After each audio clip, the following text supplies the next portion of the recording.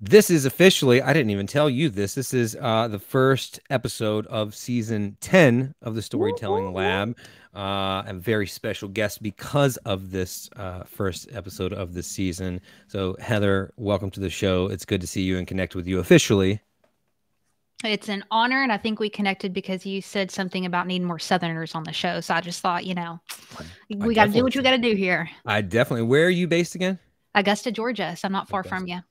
Augusta, Georgia. Yeah, Hmm. not far at all. No, I heard just a teeny tiny bit of that little twang, and it always catches my ear when I hear that, and I get very excited.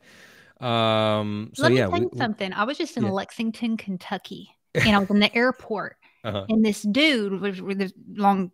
Oh, anyway, just a long conversation about something. And he goes, "Where are you from?" And I said, "Augusta, Georgia." And he goes, "I could never tell. You don't have a Southern accent at all." And I'm like, "Only in Kentucky would they not hear Georgia accents because they are country."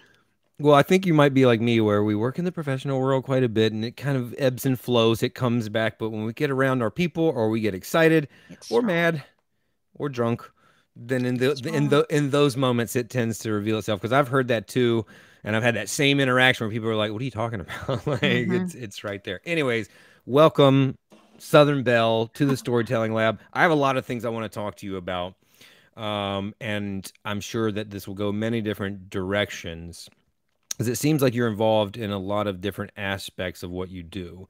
So, an interesting question that I often kind of kick off these conversations with, that I'm genuinely curious about, because I still struggle to answer this question. To be fair, is how do you, like, if I met you Hmm.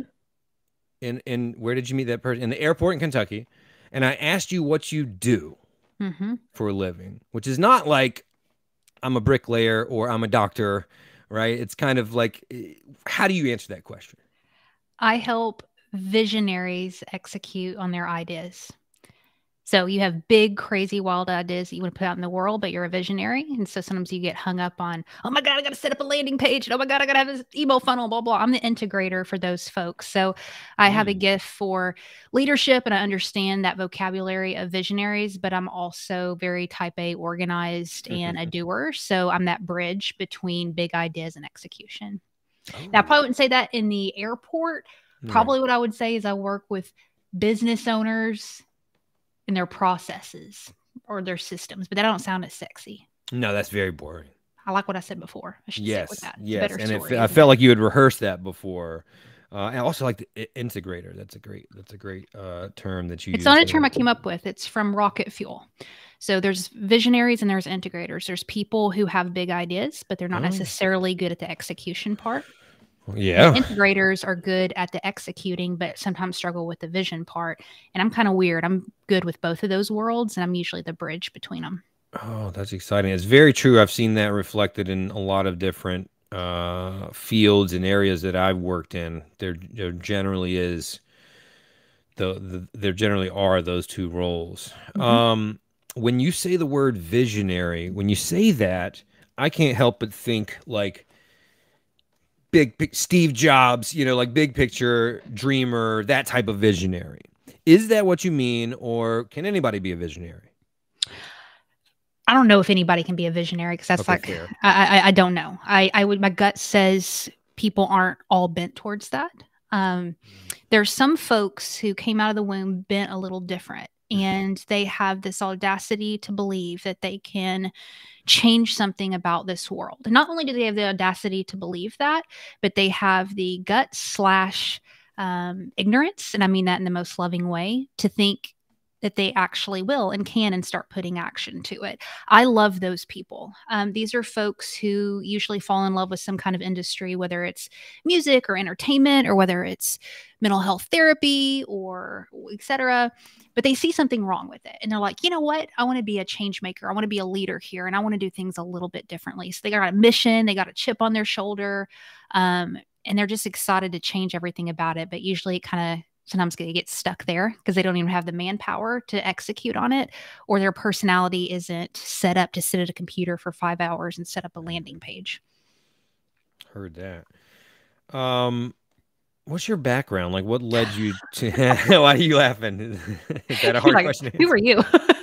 Background, Where are you from? yeah, Who's your parents? mental health therapy. So I was Oh. went to school to be a therapist. I loved it.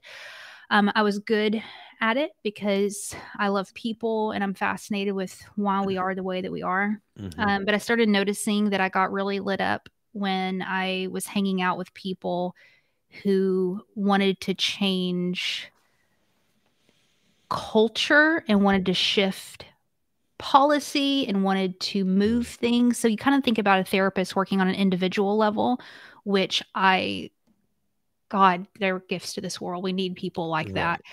I was bent a little bit more towards groups and Mm-hmm. systems and kind of the big picture. So I decided to bring a lot of my work online and move away from the mental health therapy world. And I ended up working with a lot of therapists in the capacity I was just sharing with you. Um, and yeah, that's my background. It's interesting. I mean, it makes a lot of sense how you made that transition because I think that a lot of when you do that type of work, I do similar work. My background is I'm a filmmaker, mostly documentaries. Yeah, I'm I've really done that jealous for. about that. That sounds way cooler. it's it's it's It's not. It's cool. not. A Well, documentary okay. filmmaker? Come on. Is that cool? Go ahead. Am I am, am I That's a cool? cool Heather, thing. Like, am what I did cool? Yes. I think that's Tell me I'm awesome. cool.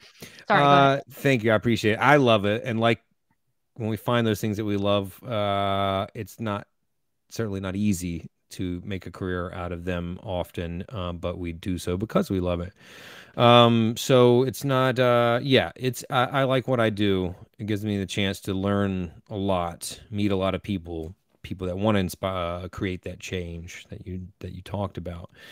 But somewhere along the lines, one of the downsides of documentary filmmaking or any kind of filmmaking is it's project based.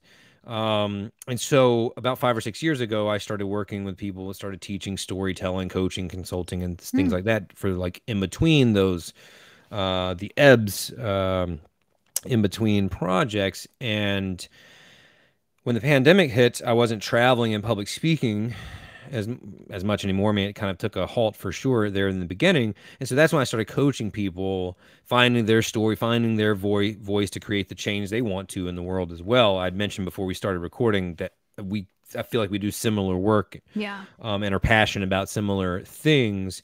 But I say all that to say often people would say this feels like therapy when we go through it because we'd have to dive deep 100%. and pull them apart to see what makes them them because so often we get locked into this is how I should act or work or perform, this is how I think I should act, this is how my mom made me feel like I should act or my Mhm. boss or whomever, Mhm. and it's not aligned with who we truly are. And I also mentioned before we started that like even if you and I did the same exact thing with the same exact budget and size team or whatever, we should inherently approach it differently because we Yeah. are different people with different experiences. But that's what I try to help people do, and often they feel like they've gone through a therapy session because we're Yeah. really diving into who they are as people. So to me, when you say that, I'm like, that makes a lot of sense. It's all just understanding people.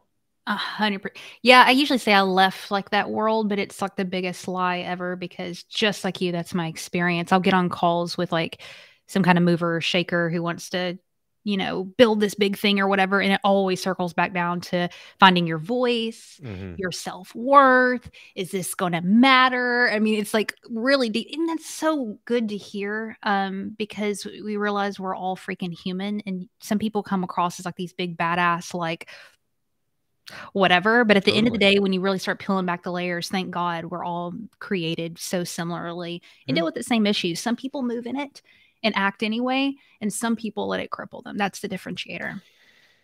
Okay, let's stay right there because what I was going to say is I think it's pretty awesome what you did as well. And I think there are a lot of people out there that might be a whatever therapist, lawyer, whatever it is. And I've heard these stories before that see what you do now and feel a calling in their hearts to want to do something, help people who are wanting to change the world, maybe change the world themselves. Maybe they're a visionary, maybe they're an integrator, but they're being held back by something, feeling of security.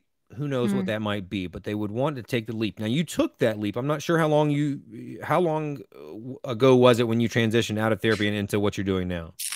I want to say 5 years, Okay. 6 years. Ooh, we got a similar cycle. Okay, so that wasn't like one day you said like, okay, I'm stopping this and I'm going to start this. I'm really interested because stories are all about that transformation, right? I'm really Right. interested in that transition and what were the things that helped you take the leap? What were the action steps that you followed? Like think about someone else who's hearing this and being like, I want to do something like that. Like how do they do it? I did take the leap in a sense of well, we were moving here to Augusta, Georgia, and I got Mhm. 3 job offers to be a therapist, and I turned them all down. Mm, Um, when I got the offer, I cried and I called my husband and I said, I got the job. And he's like, why are you crying? Like most people don't cry when they get accepted, but I knew in my soul and my gut that I needed to do something different. But what was frustrating about that is I didn't know what that was. And I think that's yeah. what's sometimes really difficult is we feel this tension and this dissatisfaction and this unease. And there's almost a guilt there. Where it's like you should be content, you should be happy, you should be grateful. And there's almost this pressure to kind of go back into this complacency. Mhm. And what I mean by complacency is not like an outward manifestation of complacency because that's not across the board for everybody. Complacency in yourself where you know that there's something more, but you feel dumb, ridiculous, irresponsible for going Big after time. it. So it was very hard, very, very, very hard turning those job offers down. We had just moved to a new city. We had a new family. We weren't making tons of money. We really could have used the income that was coming to brought in. Um, so it was a huge sacrifice, not only, for me and my pride, but also to, my husband. He was very understanding That's and good. very, very supportive, but I had to hustle. I immediately started to get some freelance clients and do something because I needed to kind of supplement that income. So I'm sharing all this to say that there was a lot of transitions. Yeah. So I knew that I wanted to do something more. I wasn't sure what it was. I knew that wasn't it, going and getting those jobs. I looked at what was in my hand and said, what's marketable right now? Mm, I'm great at production, editing. I had a lot of experience in photography in that whole world. I had been okay. podcasting for some time, so I knew enough about audio editing to get me in trouble. So I immediately started getting freelance clients in that world. Okay. That's not what I wanted to do full Mm, time, but it gave me some space. It gave me the freedom to kind of explore. And that was 5 or 6 years ago. And like fast forward, it's been a hell of a ride and a lot of transitions and iterations there. Um, that's the What short version. what was the podcast that you had back then? It was called Unconventional, Mhm. which later formed into Unconventional Leaders. We did that for 523 What? episodes. Week Um, like multiple times a week? mhm. Yep. Yep. Yikes. I've done over 1,000 between all the different shows. And was that therapy based? No, it was No, it's just personal. leadership, entrepreneurship, going While against you your were grain. still a therapist. No, it was when I quit that. I did that over the past 5, 6 years. I've put in 1,000 episodes So since that then. was one of the first things you did then after you quit was like, I'm gonna just You start. find your voice by using your voice. I didn't know what I was meant to do and what I was supposed to say, so I decided to imperfectly start producing a show and fumble my way through it. And a lot of times, and I think it's awesome when people say, I was born to do this. I was Yeah, not that way. I nor didn't me. know. So I knew to be faithful to show up on this. And it's taken me a long time and I'm still figuring it out what my Mhm. message is and how I need to articulate it. I've gotten better, but it took 1,000 episodes. It took freelancing at the beginning and taking crappy jobs. Grind, dude. Grind. I sound like a bro, don't I? Hustle. So, Eat a hustle, lamb. bro. You're a hustle, bro. No, I'm not. Yeah, dude. Don't. That genre, if we will, is so like I don't know. I don't even want to veer into that because it's just so frustrating. Anyway, There's um, something to learn with them in the same way that there's something to learn from the more feminine energy. I can accept that. Yeah. Yeah. I mean, yeah, of course. I think that's a great way to approach it. It's like there's something to pick to take rather from anything and Yes. anyone. Correct. Even if that's sometimes like some of the documentary filmmakers, I kind of learned. I did go to school for production, but not like a film school. But I Mhm. learned in the old like apprenticeship method, right? I trained other documentary filmmakers, and the first few that I did, I equally, if not more, learned things like not to do than Sure. things to do. So even if you're Sure. pulling something like that away, as long as you can grow, so I can accept that about the hustle bro genre, but it often does get out of hand. Um, quick question: what is that image behind you? It's like, This yeah, yeah, yeah. You have to uh describe it for those that aren't watching but listening. Frank Moth is a couple out in Europe, I believe, Hmm. and they have their identities hidden. One of them's called Frank, and the other one's called Moth, and they make art just like this, where if you're listening, it's a woman and there are a bunch of, it's like a plant coming out of her head. For Hmm. me, I kind of regret getting it now because now all I see is her nose and like just it's really distracting. But when I first saw this, I thought about inspiration and ideas. And Yeah. I do flow with a lot of masculine energy. I mentioned before, I'm very type A. I'm organized. I'm a driver. I move things forward. If you tell me there's a project, we'll have a folder and a spreadsheet and a plan by 6 p.m. today, and I will put you in ClickUp and you'll be assigned something. However, what I've been trying to tap into a lot more is my feminine energy and my ideas, my inspiration. And so Yeah. that kind of reminds me to check in and remember that there's something else at work. Yeah, yeah, yeah. I like that a lot. Often people are like what you were alluding to, like I want to do something. I don't know what my bigger purpose is, right? I feel Uh-huh. like there's something inside of me. I've always felt this way, Mm. but I don't know how to find my purpose. What to that person, what do you say? You did say this amazing line, like you find your voice by using it, which I Yep. just like plus 1,000 to that. I love that so much. Um, for someone who doesn't know what they want to do, where else can they start to try to pursue that quest of even finding out what it is before they start grinding? This isn't mine. I think it's Marie Forleo. Can't remember who said it first. Mm. Action creates clarity. I want everybody to go get that tattooed on their forehead and in their butt. Okay. Action creates clarity. We don't know what something is until sometimes we do it and we look at it. You know, this is a creative. Sometimes a film will show you what it is through the process of freaking making it. We have ideas of what something should be, but it's not until we do it we find out what it is. And so, what was the last small idea that you had? Inviting Bob over for dinner, creating this small little tiny event. We don't want to be viewed as a beginner. Mhm. So we dismiss all these tiny little action items that God gave us to do, and we're not Mhm. faithful with them. So why is He going to give us the next big part of the plan if we weren't faithful with the small, tiny step? Mm. You know, that just take action cliche or mantra is often used, very accurate. I want to say I'm not about to drag it. I'm in full support of that. But I think where it gets misconstrued is people think because the counter to that is like, yeah, yeah, okay, but like, because you hear it in filmmaking where just go make movies. It's like, yeah, but dude, I don't know where to start. Like, I can't just go tomorrow and make a movie, right? The thing I think people misunderstand about that is like, it's not that initial action. Maybe in one in a million chances. It's not that the initial action is going to be the thing that breaks you. It's that that's the first little step, and you have no idea what will manifest through that. Often it's just a connection. It's just a relationship that was made. You just are out there and you meet another person who just wanted to go make a no budget film on the Yeah, weekends.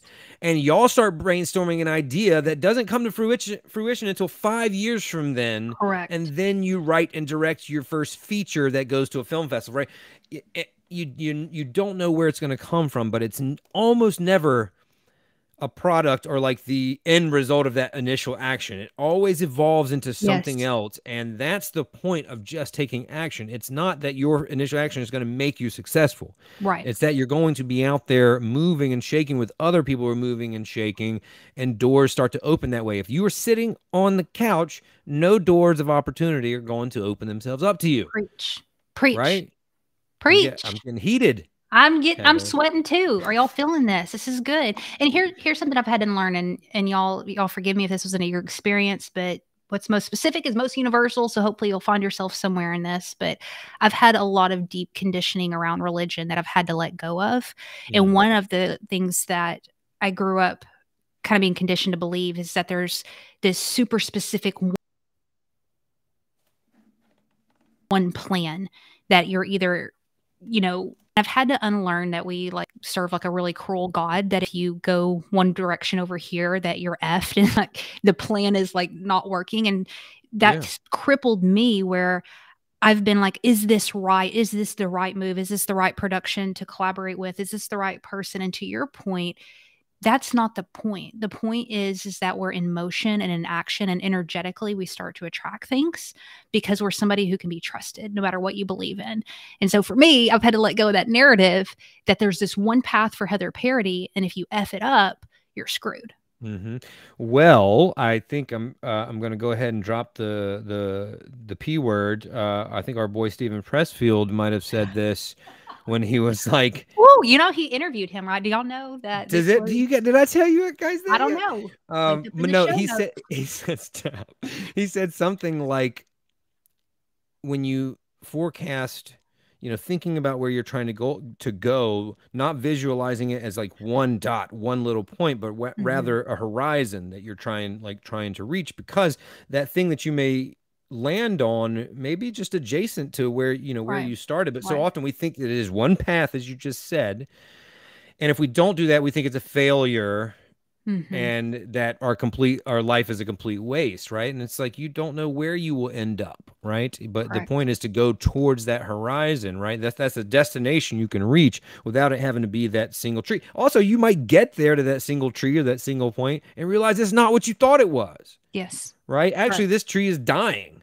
Right. I thought it looked beautiful from afar, but I get here, it's not what I wanted. Right. So that you can't lock into that. And I also want to plug this. I have questions for you about books as well. I'm reading one right now that I have to just mention. I'm only like two chapters in, but by what you just said, it's called The In Between, and it is a story. Nurse Hadley, she's a hospice nurse. It's came out very recently, and so she tells the stories. Each chapter is like a patient of hers that Mm. she helped transition, the in between, right? And she's telling these super powerful stories about what happens. But she had that same struggle because she grew up in a very Southern religious Yep. household, as we all did. And her life, through her major curveball, when she got this is not really a spoiler alert, but she got pregnant at like 18 or 19, and she thought her path was this one certain way. She Mm. said almost exactly what you did, and I think, you first of all, you would love that book, and I think really anyone else would too. But it's the sharing of these significant stories and moments of someone very, specific point in their life when they are transitioning to the other side, and the lessons that we can learn from those moments. And it is like, I'm two chapters in, and it is so, so powerful. Mm. But I think that's a great point that you made, that too often people do is lock themselves into believing that it can only happen one way. Right. I mean, isn't it a Southern saying, there's multiple ways to skin a cat? I don't even know where that originates from, but it's. And you know this too as a professional.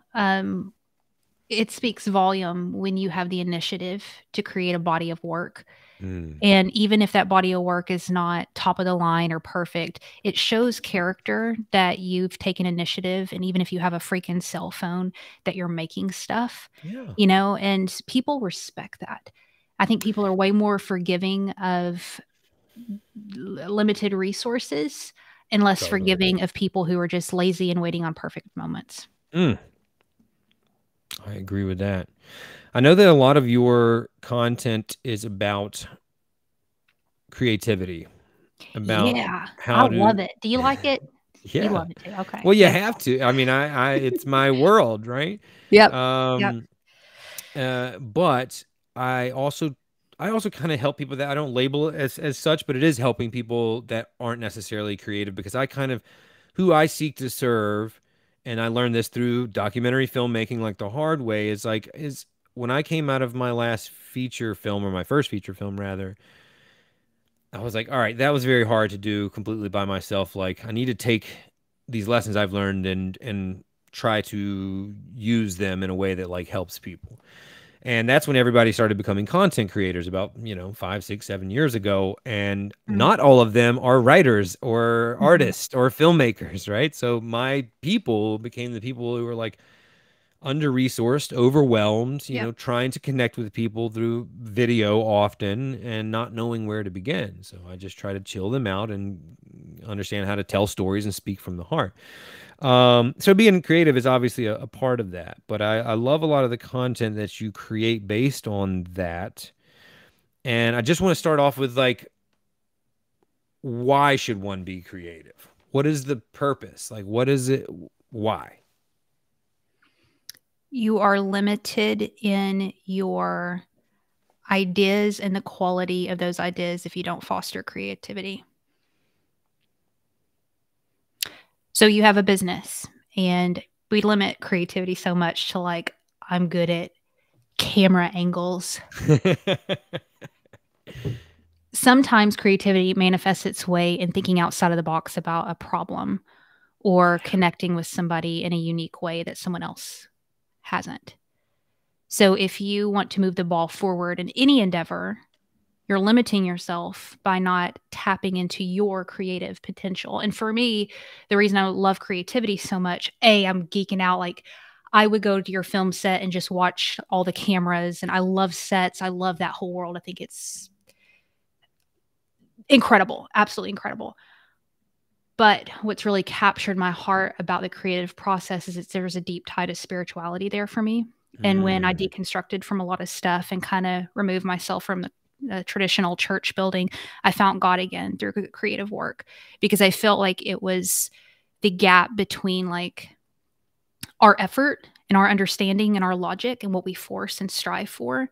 And there's this weird space over here where sometimes inspiration hits you and they call it the muse, and that mystery and that wonder and how to foster that is a very spiritual practice for me. And it's kind of like a church, I yeah. guess, now that I don't go to church anymore. So that's like the personal side to it. But if you are thinking I'm weird and woo, the practical side to it is you're limiting yourself Yes. if you're not creative. I'm so glad you said it that way because I would have taken it there had you not. That often, if I'm in business, I think like, oh, well, that's them. That's Right. something else. That's the Correct. musicians and the visual artists whose art I can't understand because it just looks like shapes and colors. And it's like, no, this is how humans think, right? This is Right. how we solve problems. That's the best, one of the best things that you've said. And then when you put it in that language, then they're like, oh, maybe I should be creative. Also, you said how, connecting with people in a different way, I think is what you Yeah. said. Can I So give you an example? yes. Something you did with Stephen Pressfield, linked up in the show notes is his conversation with Stephen Pressfield. At the very beginning of it, you decided that you were going to connect with him by bringing in your hometown and his hometown and having a connection there and having this conversation that I've heard so many interviews of his. I've never heard him say before. That was a creative decision on your Hmm. part, right? Hmm. To bring that in. I have a little bit of chills right now. Thank you for saying that. I'm, it means a lot. I also have heard a lot of those conversations. Here's what, I'll zoom out first. Um, when we aren't really aligned with our true self, authentic self, we try to emulate what other people do. Hustle this gives hustle bro genre all over Ooh, again, you right? don't like them. We try to do someone else's morning routine and the Right. way someone else approaches anything and not really ask ourselves like, oh, but is that what works best for me? So similarly, when you interview somebody like that and a guest like that is on all, big shows that I look up to, they ask a lot of the same questions that are kind of easy to ask, especially for an author, right? You're talking about the book and you will get a lot of the same answers, which are always great because of the person's content. What they create is great, right? So I'm looking for a way to stand out. I mean, part of it's, I'll be honest, is self-serving. Like, I don't have the numbers that maybe those shows do. One, how can I make my show different for the Mm-hmm. audience that might find this? And also, I fully believe I have conducted over 1,000 interviews in my life, and still every day, even just now before we started in a new venture that I have, and without question, the best way, the most effective way to get the best answers is to create a genuine connection. Yep. I have had people on my show that are great and they got their sound bites ready and they're like, foop, foop, foop, foop, just, delivering like that. But the conversation never feels that way. And one of the most common pieces of feedback I get that is most appreciated is like, oh, it was very like conversational. I really love that. That's by design. And I'm not saying the shows that are formatted aren't great. It's just something different. That doesn't work for me Right. because I think I get the good stuff from someone, the unique stuff by just building that connection, finding where we connect. Can we connect because we're both Southerners? Can we Hmm. connect because we both grew up in the church? Like, where is it that I can understand a little bit more about how your brain works and Hmm. then dial that knob a Yep. little bit more? And I was genuinely excited that Stephen Pressfield like knew where I was from. So I'm always going to rep where I'm from. It's a small town, and to do that with one of my heroes, it was an opportunity I just couldn't miss. So, And I think I was questioning you before about how that even happened, the whole Stephen Pressfield gig. Are you cool sharing that now, or are you gonna do a whole separate video on that? yeah, I mention this all the time to people. Stephen Pressfield, it was a long journey that I have mentioned of connection. Here's the biggest thing. Don't burst through the door and being like, hey, hey, hey, me, what can you give me? What can you give me? Say it again. Be Come on my on. show, Preach. Stephen Yes. Pressfield. How Yes. many of those do you think he gets a day, right? Right. Or anybody like Right. that. So I will say, you know what? I told this to one of my friends one time who was like in a messy breakup and it was getting in that point where he's like freaking out and oh, no, I think she might be seeing somebody and all that stuff. And I was like, look, man, just play it cool. Just be cool. Good And advice. ever since then, I've thought about those two words can be applied to anything in life when you Preach. approach it to be more effective. At the end of the day, just be cool, Yep. right? Hmm. So the same thing with Stephen Pressfield is I didn't want to, and I told him like, hey, I loved your work. I'm not gonna not be myself, but I'm also not. I don't want to fanboy out and act like I Right. want an autograph. I want Right. you're a guest on my show. I'm a damn professional too, Right. Right. right? And I take what I do seriously. And I'm not just thank you for the hand me out. I just want some clout because your name. No, I want the chance to ask one of my heroes questions that I have, right? Yeah.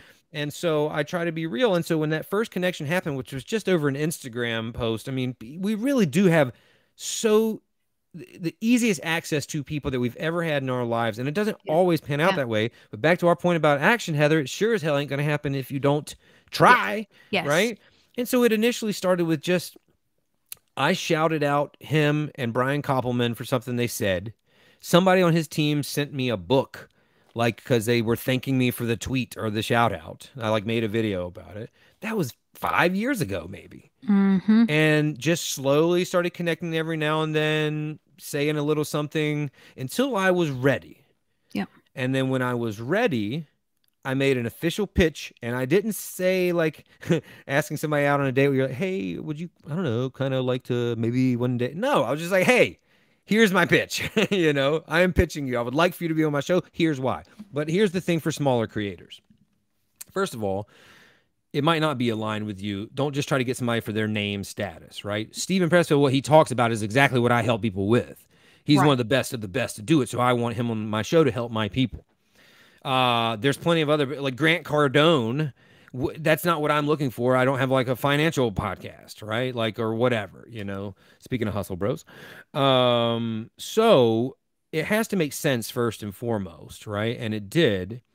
And I can't compete with some of the other bigger podcasts he's on in terms of numbers, so I just call it out. I also don't try to lie and falsely boost myself up. Hey, I don't have millions of downloads. I'm in thousands of downloads, right? Because we have a good fan base, but it's not huge. However, 100% of them would be interested in your book, right? Brilliant. Yep. So that's Yep. the difference. If you're on a huge show, they might like the reel that they post of you, and they might like it, but you don't know what percentage of them are going to buy the book if the show is just about having big names. Yep. It depends, maybe on Tim Ferriss's, maybe not on someone else's. I Right. don't know. But on mine, I can say that 100% of those people would be interested and most likely buy your book. And not only that, I'm going to get a signed copy, and I'll give some away to people, right? To just make it more, so you lean into them, you give them a reason to, and then you respect them. And if they don't, you don't badger them, or if they don't respond back to you, but you try to find that point of Yeah. connection of why it would be beneficial to them. When you don't have the So numbers, good. you have to be, what's the word, Heather? Creative Mm-hmm. in your approach to Mm-hmm. making that connection. This is exactly out of what you just said. Like, I can't say like, hey, I've got a million downloads a month. Right. That's why you should use me. Right. But yeah, and he was a good guy. So, but I say that to people a lot of times. It's like, you have access more than ever now, but you do have to be creative about how you approach people, and you should think about why. You got to put yourself in their head. Why would they? That was like a mini masterclass. I hope everybody I'm really like sorry. I spoke. feel like I got very excited. No, don't. I think we need to start shouting that message out a lot more because there's a lot of life lessons in what you just shared. I mean, I don't even care if you don't have a podcast. What you just said, you planted a seed a long time ago and you were patient. You were incredibly patient and you built a relationship with somebody. These are human Absolutely. beings. And we have to remember that people are listening to us, people reaching out to, they're people. And you built a relationship with him Yep. that he actually has mutual respect for you now. Where if you ever see him out in public, when you see him out in public, there is a real, genuine Mm-hmm. connection there. I Thank had, you for yeah, sharing all that. absolutely. And there was another part I'll quickly mention. Like, one time I just commented, and he commented back and just said thanks through Mm-hmm. through DM. And I said something about Durham, which is where he spent his time driving the truck for a long, long time. And he was like, yeah, we were just back there. It's changed a lot. Like, we just had a Mm-hmm. conversation about nothing. Yep. Yep. And then I let it go. you know, Good. Brilliant. I let it go. And the Brilliant. thing about planting a seed, this brings us back to that image behind you. And I do love that, because thoughts, connections, all of those can be treated the same way, right? Even Mm-hmm. what we're trying to build is planting a seed. And I also used to talk about that when you plant a seed, there's so much trust involved, isn't there, Heather? Mm-hmm. Like, Mm-hmm. you just put the seed in the dirt, and then you pour water on it, Yeah. and you make that dirt muddy, Yep. and nothing happens. Yep. And you do it tomorrow, nothing happens, except you're just getting muddy. Nothing happens for like so long. And to the point where you're like, is this thing, I don't know if it's going to work. And then one day, it's just a teeny tiny little green sprig. And you're like, right? And Yeah. then the Yeah. point from that tiny sprig to that full plant to then where it blossoms and yields fruit or flowers goes much, much faster. But that first few weeks is really tough, and you got to stick in there with it and trust it and just trust the process. And then when it's time, then you pluck that apple off of it, right? I waited So good. to the right time with him, but I built that relationship, and so I think that's why that's why it worked. I also want to point out you mentioned not fanboying, boying, boying over him. I don't know who said this, but someone, it was a celebrity, said that whenever they first meet somebody as a fan, they'll always see them as a fan.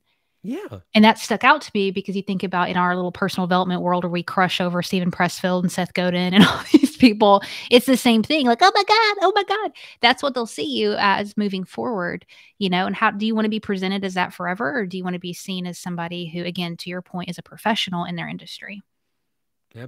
absolutely, and make a real connection with him because, I mean, for me, when those people like, I I yeah, I think I can say this with you and you'll handle it just fine. Like, I see myself in the same light as them, right? I'm Sure. not at the same stage, but Sure. like, I want to be where they are. They don't seem that far off from me. Like, I don't have this thing where they're like superheroes and, oh, I wish I could be that. I'm like, oh no, I want to be that, and I'm going to try to learn how to be that. So I see us more as peers than we actually are, or like, Hmm. it's like this. I see us with the potential to become peers. Yeah. So when I make that relationship with Stephen Pressfield, like, when the time comes, I may call on him for more professional or more serious advice. Hmm. You know, it's like that. Same with Seth Godin. It's like I'm not going to shoot my shot when there is nothing to be gained from it, Right. right?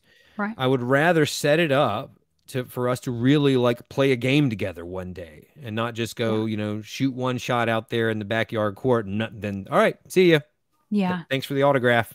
Nah. Yeah. Yeah. And I I think mean, that this for all of us, we can learn so much from those people, but only if we treat them as people and see ourselves in their light. right. I want to dig in a little bit deeper to that, what you just said, and ask you a question if it's okay, Yeah, because yeah, yeah. to bring it back full circle of what we were talking about at the beginning of those beginning stages of kind of self doubt and questioning what you should do or whatever, for you to be able to say, and I fully resonate and agree with you, and it's my experience too, that I'm at a point where I can acknowledge that somebody has a different stage than me, but there's not this worth thing of like, oh my God, they're better than me anymore. I'm like, I'll be joining you soon. Right? Yeah, Like right. I'm there. It has taken me years to get to that point and build up that confidence, as I'm sure Yeah. that's your experience as well. So I would love to hear, here's my podcaster coming out. So I forgive me know, for I know. taking I over, love it though. but I'm curious, like for you to get that kind of resolve within yourself, what has that taken? Whew. Like anything, it is a daily practice, right? You don't stay in shape by working out super hard one day or it just happening one day. Like it's a discipline and it's a practice, and you have to constantly show up Mm, and also be forgiving. And remember, it's a long game. So I can't say that I'm even there yet because I'll probably have to wake up tomorrow and do it all over again. of course. Yeah. That's what it is. And yesterday was a very challenging day. So I probably felt less so yesterday. Today I'm in the middle. Tomorrow I'm, I mean, that's the thing. Ooh, there's this like visual that's been going around that's like, it's just circles in a sequence that are full, like they're all colored in, and they're like, this is what people think consistency is. And then Yeah. I love a that. second line where there's like a quarter full, all the way full, half full, an eighth full, and they're like, but actually, this is what consistency is like. And the point is that you show up to some degree, to some capacity every Yeah. day. You can't give 100% of yourself every single day, right? So this is very similar. Like, so I say that to say, like, even my confidence in how I view myself might ebb and flow, and I just have to remind myself that these people don't have superpowers. They just Right. have been doing what they do longer. They have a better strategy, and they didn't give up. And back to why we love Stephen Pressfield so much is because he is one of the best at opening the curtains and showing you. You know what probably gives me more confidence than anything? One of my all-time heroes, probably my favorite writer, saying, "Hey guys, it took me 27 years to get my Yeah. first book published." Yeah. Like, and then in his most recent book, spilling all the guts about those 27 years and what it took. And so when I see somebody like that whom I look up to so much and realize all the crap they went through when they were in their 20s and 30s and even in their 40s, yeah, nah, I mean, Yeah. I'm like, I'm just fine. I am Preach. just fine where I am, you know. Amen. Thank Yeah, you. Sorry, I yeah, didn't mean to you're hijack the conversation. no, you're quite welcome. I knew that we would get along just fine. What are you focused on? What is the way you're trying to shake up the world currently? I have recently had this realization that my gift is to stand beside the people that I admire and help them. Mm, And that's been a humbling pill for me to swallow because I have those tendencies in myself. I'm a leader, I'm a visionary. I want to change the world too. But when I look at the gift that's in my hand, I've realized recently that the best way for me in this season, I always say in this season because seasons change, in this season is to be a helpmeet and come alongside people that I believe in and work with them with their visions. That's what I'm working on right now. And on the side, I see it differently with business and clients versus audience. yeah. Audience are people that I personally don't monetize or do anything like that with. It's not a huge following or anything like that, but they're loyal and they're incredible and they're engaged and they've changed my life. With those folks, I'm dedicated to making a lot of content and community around what we've discussed here, which is using your voice. And with the lack of resources, with the kind of underdog, unconventional mentality, being able to really lean into that and embrace it, because that's what makes you stand out. I don't know. Every time you say something, I get like I get emotional. Like this has happened I before make on people the cry. podcast, but like no, I love the way you're putting everything, and I love what I do, and so like Mm, I I left the concern about like looking cool a long time ago. So I don't mind like putting myself out there, but yeah, it just like I just felt all that. I was like tingling when you were saying that. What haven't you done that you're hoping to do in the near future? a lot of things. So many things. I want to travel more and Mhm. work outside of this culture, and expose myself to Yeah. some different trains of thought. Hmm. Right now, I'm just, obviously working with Americans and kind of the Western culture, which I love and it's great and it'll always be a part of my DNA. But I'm really curious right now of how people are making change in other parts of the world and Yeah. different energies. And I'd love to tap into that a little bit more. I want to lean more and more into media, work with people who are involved in media. I love storytelling. And for me, it's the best way to change anything is through a story. It changes culture, it changes hearts, it does things that words never can, that logic never will. Um, it gets directly to the soul of people without a lot of effort and pressure. And sometimes people get hit with things without realizing they were hit with it. Storytelling is Hmm. everything. So, attracting and working with people who are in visual storytelling elements, media is something that's on my list. I have done that. I want to tap a little bit more into that world because media changed my life. Hmm. It gave me exposure to things that I wasn't exposed to prior growing up Southern Bible Belt Christian girl. And I want to be a part of that. If only I knew someone who worked in visual media. I'll think about that. I'll ponder on Yeah. that. Yeah, I know, right? But sincerely, like you said a lot of kind things about documentary filmmaking. I think that you should get into that sort of space.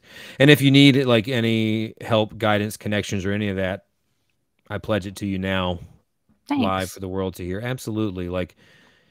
Um, I'm and working I on my don't. first script right now. I'm almost done Okay, with it. I was gonna So ask something like that, as you yeah, should be. Like yeah, you should totally be doing stuff like that. So I'm I do. glad to hear that. Yeah, I'm playing around with it. I have a lot of friends who make things, and I live right outside of Atlanta, so you can imagine that. I feel like I'm a fangirl in that world where I'm, been on sets and kind of just poking around and helping the way that I can. But it's a hobby right now for me.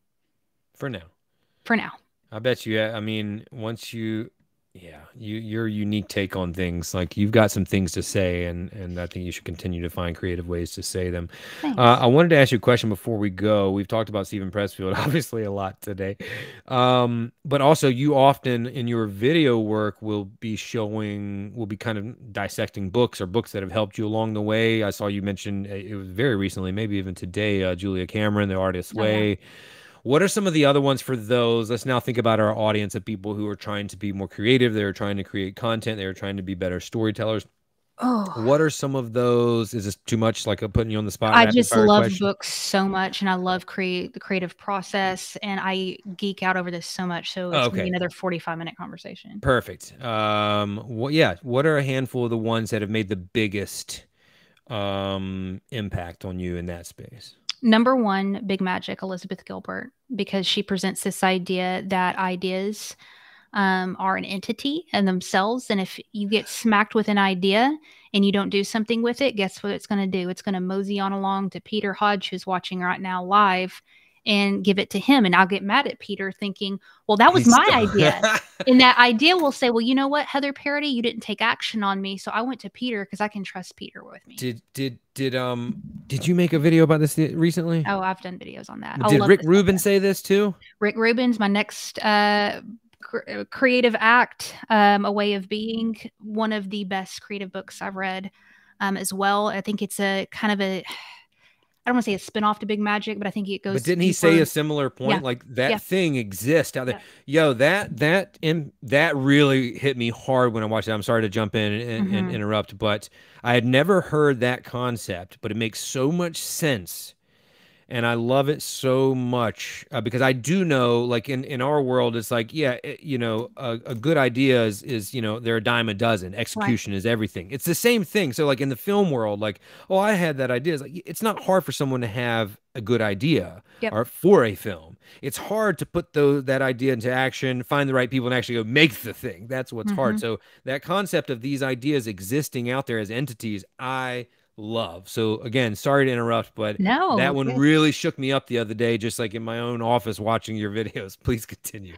Well, and I don't mean this in a heavy way, but when you start to view ideas and creativity as an entity outside of yourself, it forces you to respect it a little bit more, as opposed Yeah, to being so passive with it, of like, "Ah, whatever, and that's what 100%. Julia Cameron talks about a lot in The Artist's Way, which if you haven't read that, please read that. But just almost this respect and this reverence for creativity as an entity. I'll say for storytelling specifically, Matthew Dix, I know you're a Moth guy, I believe. Matthew Dix, Storyworthy was so game good. changing for me. I do the Moth out in Atlanta, and picked up that book, and it was game changer. I could go on, but I think those are some really good Those are ones, of great course, ones. besides our Stephen Pressfield mutual love. Matthew Dix also, if you haven't chatted with him, is like the sweetest guy in the Oh, world. that's good to hear. Yeah, he is awesome, awesome, awesome. So I'm sure if you ever reach out to him, he would be totally down. But that book, and I've read a lot of storytelling books, as I'm sure you have too. But the way he explained it was just like so simple. Tactical. It was Yeah, yeah, yeah. It tactical. was it was really good. But he's also just hilarious. Like, dude is on Well, I've been another planting my own planet. seeds with him. I've made Yeah. several videos, thank yous back and forth. I'm doing the Pressfield. Oh, then you then just Yeah. then now I would just say if you don't mind, I don't want to overstep, but just ask. It's a done deal now if you've already been chatting for sure, 100%. Um, I feel like we could keep going for a long time, but This was we're good. gonna wrap it up. This is very good, very good. It went better than I thought, but not not in the way that sounds. No, no, no, no, no, no, no, no, no, no, no. I knew that was gonna come Oh, out no, too. I'm so glad you said that. That made my day. Okay. My goal is to make things better than people think when they first meet me. That's Yeah, awesome. I knew. How about this? I knew it would be good, but Yeah. it was great. Come on. Come on. Thank you so much. If you don't mind, will you stick around Sure. after we hit Sure. end? But for everybody listening, Heather, we appreciate you. Make stuff, y'all. Make it. Don't overthink things. Action creates clarity.